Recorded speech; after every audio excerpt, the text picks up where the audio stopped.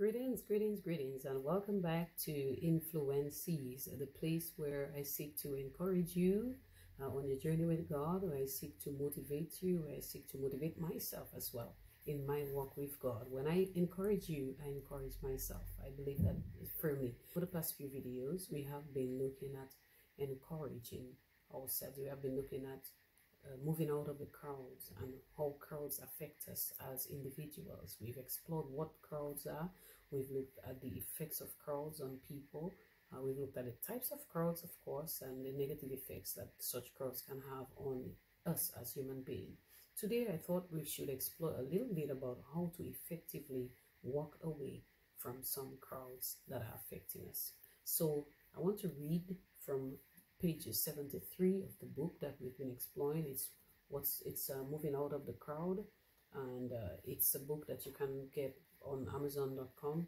The author Cesarina Paul, myself, and it's pretty easy to get it. It's either paperback version or also you could get it via Kindle. So I urge you to take a time and go find it so you can read more, get a little more detail about some of the areas and the things that we were exploring.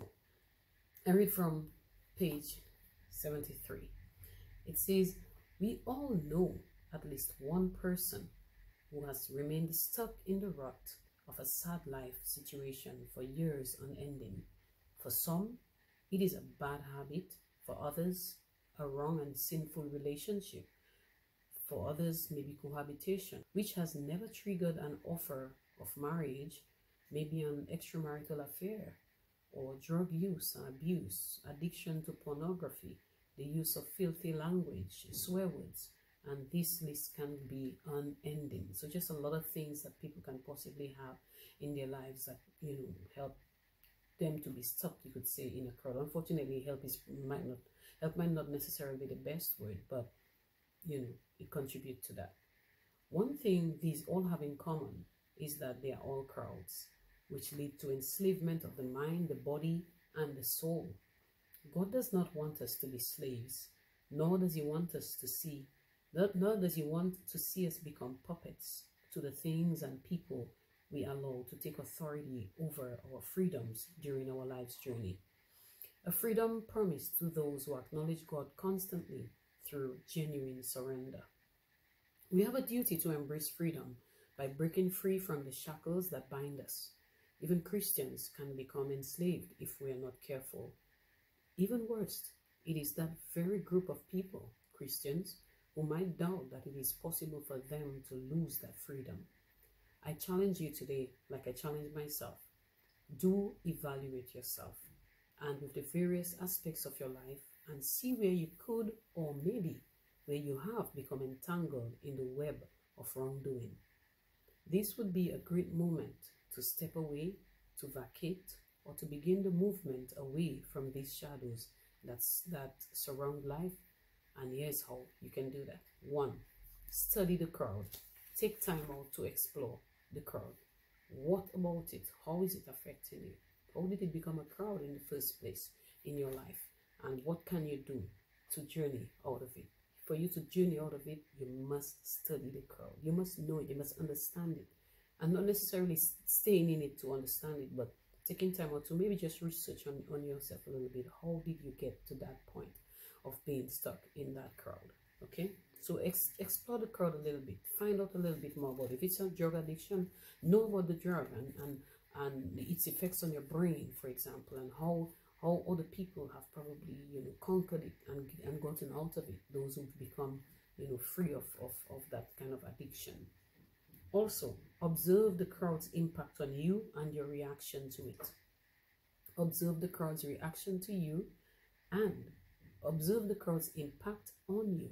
Yes, its impact and your reaction to it. So when the crowd, whatever the crowd, if it's drug abuse, if it's pornography, if it's an extramarital relationship that you're having, if it's you cohabitating and you're not comfortable in it because it's not the ideal life that the Lord has chosen for his people, whatever it is, how is it affecting you? Find out, how are you reacting to it? You need to know that so you can counter the things that are not good of it. Okay, you can create the avenues to fight it. The other one is to expect a sense of unhappiness. Yeah, in truth and in fact, In trying to move away from the crowd, it will require that you do things differently. So yes, at some point you will feel challenged, you will feel frustrated, you will feel unwanted, self-doubt, for example. You wonder if you can actually continue. You will feel a sense of unhappiness from time to time. But if you know why you're doing it, then you're pursuing it. You keep pressing on, you persevere so that you can conquer and win. Okay. The other one is, don't forget to say you are sorry only when you really mean it.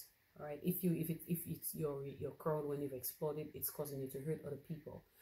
Don't forget to say sorry. Don't be too proud, rather, and full of pride, and say, well, I'm not bothered, I'm just gonna forget about it. No, if you've hurt people along the way because you've been stuck in a certain kind of crowd, it's important to say you are sorry and be humble about it, because it requires good. It will help us, it will help you in the long term. Okay. The other one, be prepared to forgive some of those whom you may apologize for the rejection of the apology and their inability to forgive you. Be prepared to forgive some of those whom you may apologize to because they may reject your apology. Yeah, some people just might. And their inability to forgive you. There are people who are not at the place of forgiveness. And sometimes when we go to them and say, I'm sorry if this happened, and so on, and they might say, well, who cares? I don't care. But it's very important that you get to the point where you know that that is a possibility, so that if it happens, you're not shocked, but that you know how to continue to be the better person that you want to be all the same. You will miss the crowd. Be prepared for the times when you will miss the crowd, because you will miss the crowd. If it's an addiction, you will miss it. It's not going to be easy to get out of it. You will miss the crowd, but which is better, being stuck in a crowd or getting out of it and living a life of freedom, joy, peace, and happiness, and most importantly, having a better relationship with God and yourself? Think about that. And with that said, expect temptations.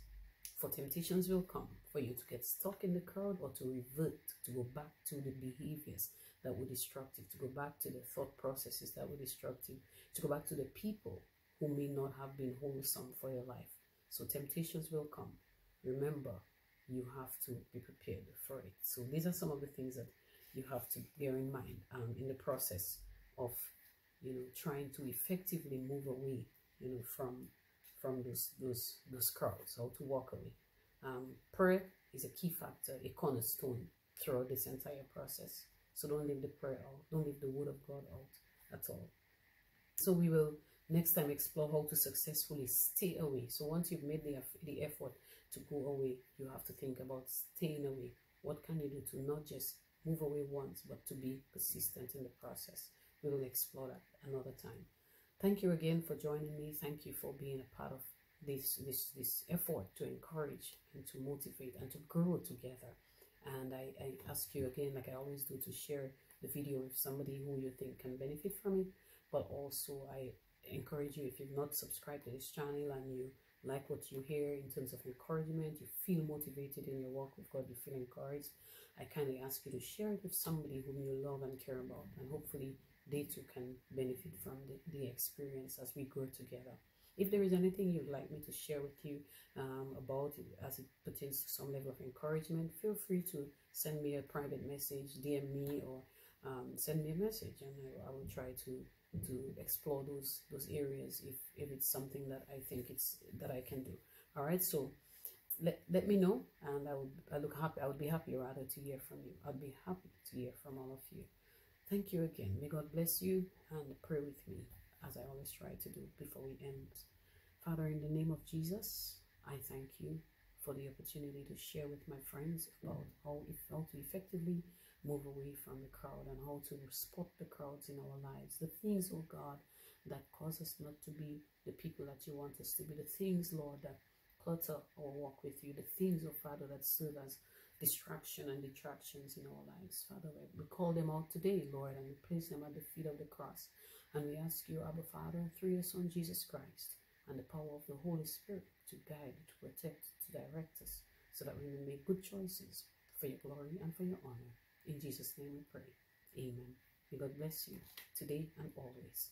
Thank you. Thank you. Thank you.